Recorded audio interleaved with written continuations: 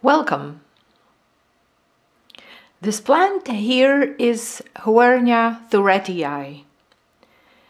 It is very closely related to the two plants that I have shown you a few days ago, to Huernia zebrina and Stapelia scutula. It belongs to the same group of plants which are called Stapeliads, which are pollinated by flies.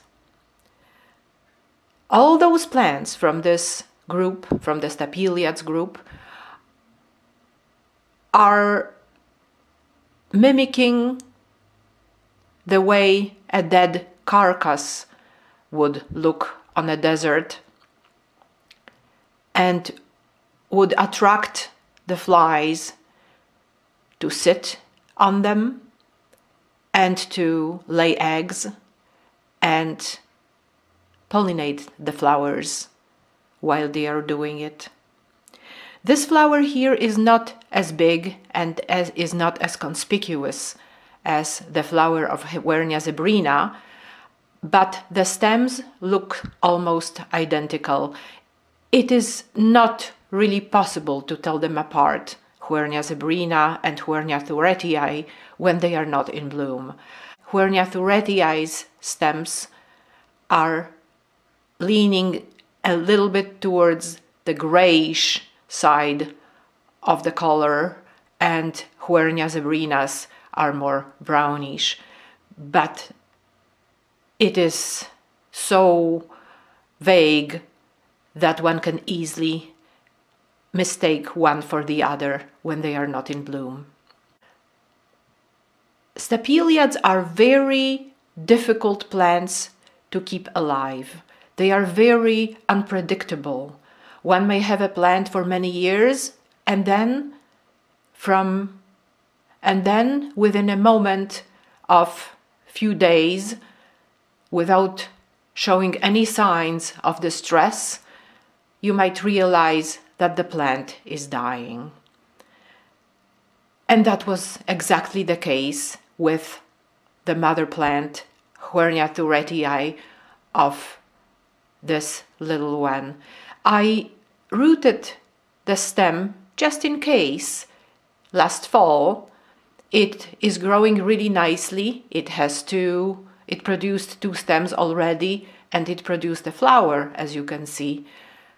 But I will make sure to detach one section and root it in a different pot to have it as a backup plant if and when this one decides to give up.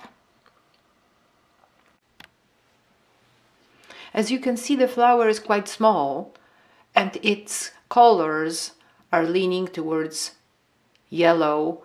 It's much lighter than the other two Stapeliads that I showed you before.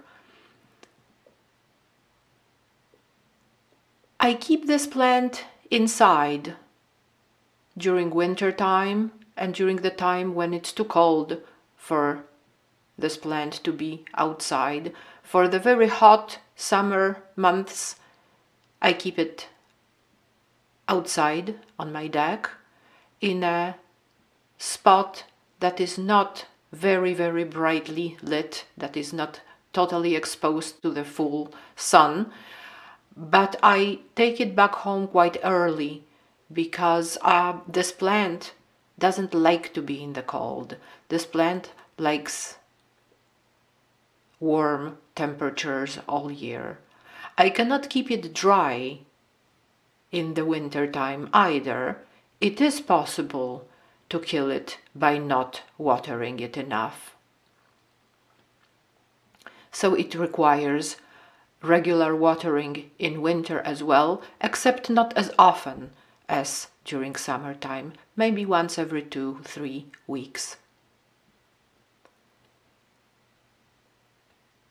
I hope you can appreciate the beauty of this plant. It is maybe not the most spectacular flower, but it certainly is very interesting And just like all plants, just like all flowers,